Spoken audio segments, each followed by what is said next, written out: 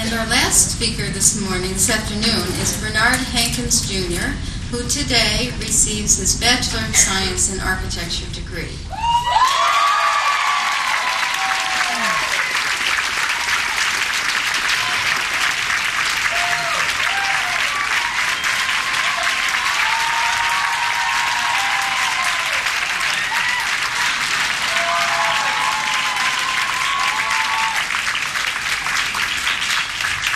All right, first and foremost, I just first like to say thanks to my Lord Jesus Christ for helping me through 4 years. And second, I'd like to thank my parents for all their love and support, and most importantly, for their money. So this is the long anticipated moment, so here it is. Class of 2004, I hope that you enjoyed your time in Charlottesville. We started now, we're departing from the top of Cars Hill, right down the street from where you eat at Star Hill Bar and Grill. And you know I never kicked a rhyme that's been far from ill. So I'm here to speak in a rhyme last time before we graduate. But even as mom, dads, and grads celebrate and congratulate, this rhyme is meant to comment on what I see as the saddest state. Some of us have no love for what we do, like a man who's never had a date.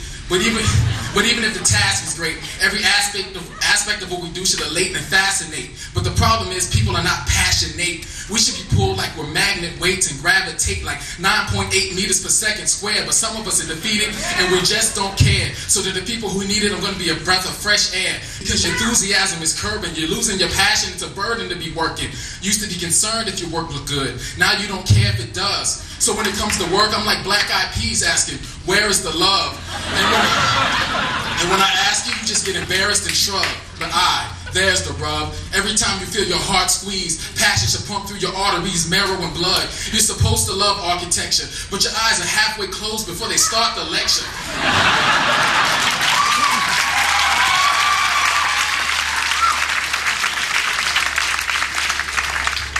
Even if you've got a sharp professor making smart conjectures, you're really not going to care if it's not your heart's pleasure. You got to have the same type of passion like you're looking for X marks the treasure. Mark my words, mark my phrase. Without passion, architecture is just archaic, archives of arches and architraves. You got to have the same type of fire like an arson who plays with sparks that blaze. So I've come to fan the flame and fuel the fire, so that dread and drudgery will never overrule desire. And guess what? There'll be days when you'll be tired, but with passion at midnight, you want to burn oil. And it won't be turmoil. As soon as you learn toil is useless, saying I just gotta produce this, like bad produce is, that's just fruitless. Remember the words of Confucius. So now I use my talent to come up here and challenge you to pick a job you love, and you'll never take a vacation out in Malibu or Aspen. So the question that I'm asking is, what's happened to your passion? Why is it not lasting?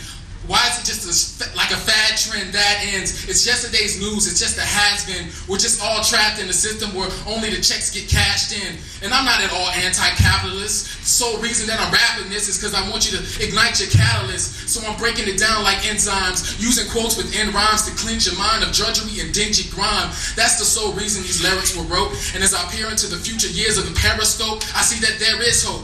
Work doesn't have to be an uphill battle like a terrace slope. You can die without any merit and croak. Be extremely poor and perish broke. Take pay at a loss. Still not want to take a day off like Ferris. Nope. With passion, I dare you to elope. Because you're going to enter the workforce and they're going to force you to work. And if you had your first choice, you probably get a divorce from your work. So now I'm here to provide marriage counsel. Before you kiss the bride and I pronounce you, my advice is to pour out passion in every ounce of you. Because I'm down to my last lifetime. But maybe the rest of you were only down to 2. Maybe you found a few extra lives just lying around, and so you picked them up and you just started trying them out. And you had 8 or more 9 times before you actually lie in the ground. Or maybe you're like that of a cat and you've got 9 lives. So you don't mind working mindlessly from 9 to 5, but you got to start thinking with your heart. Because like Linkin Park, I designed this rhyme and I put rhyme in my designs because when I work, I don't want it to be just about 9 to 5. That said in mind, I don't want deadlines. I want to work towards lines that are alive, so that purpose and passion push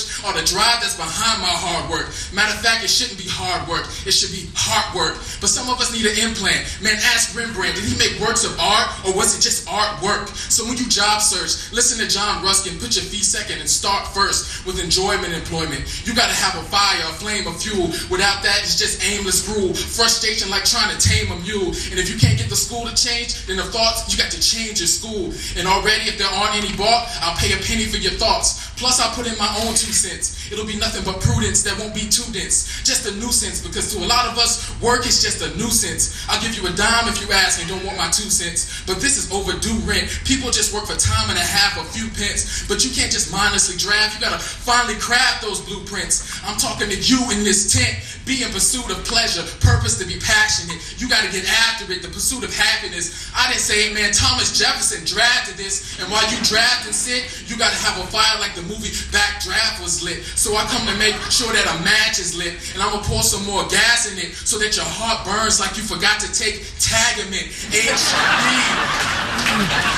So take it from me, HB, or should I say BH. When you go to the work with your briefcase, you want to be early and you won't want to be late. You work hard for a free weight with no rebates, even if your boss is a straight up cheapskate. I'm not here to give you a few tips or quote cute quips, but I'm only here to speak the truth from my lips, to teach you to have passion like the movie flick about the one who went to the crucifix, betrayed by Judas' kiss, the reason you eat the Eucharist and drink the juice you sip, because love for what you do can play elusive tricks like a fugitive. So for real, your zeal's got to be effusive, kid. So I use the words of a Buddhist Confucius and the life of a man who's Jewish, the same one from the Bible, so that your heart beats with passion like a drum recital. Passion like a man has for his bride, yet it's got to be unbridled. So now I'm rhyme busting the words of John Ruskin about how love and work should be kin like a mom and a husband.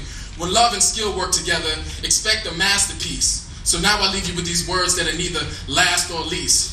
Don't work because you have to. Just do it because. Love what you do and do what you love.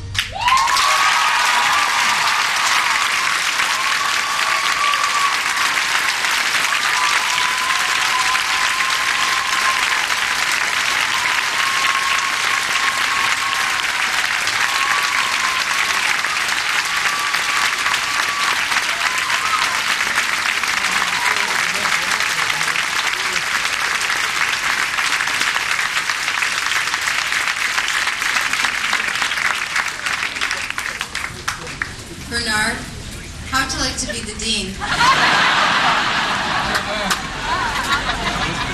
can start in the fall.